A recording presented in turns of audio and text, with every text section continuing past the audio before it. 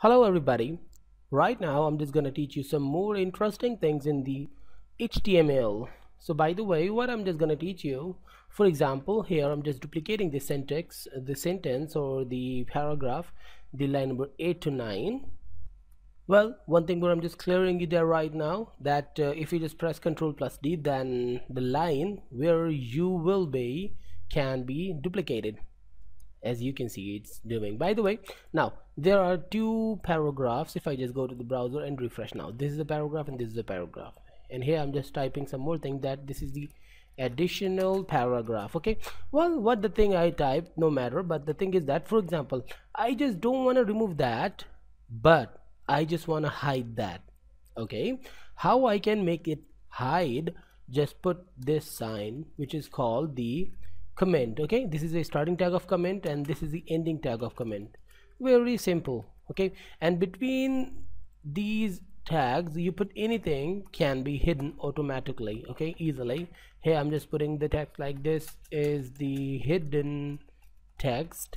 Now save and go back to the browser and refresh. Now you can see that I'm not getting anything in the browser, but it's still on the document on the coding area. Okay, so basically this data which is inside the comments is not visible anymore. By the way, we use the comments for multiple reasons. For example, if we just want hide any, here just end this up. Okay, now yeah, hide any text or any tag or any program, any script by using the comments. And the second thing is we can do other thing that for example, I just want to clear that the heading.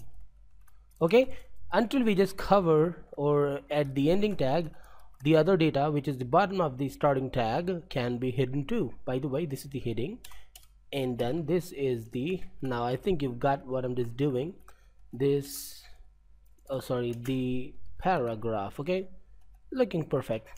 This is the other way. Okay, to make our document more readable, when we just put a lot of coding, we can use the comments, or we can ignore any text as I just did this. Refresh that back and yeah, it's going really perfect. So guys, in the next class we'll learn some more things. Stay tuned and goodbye.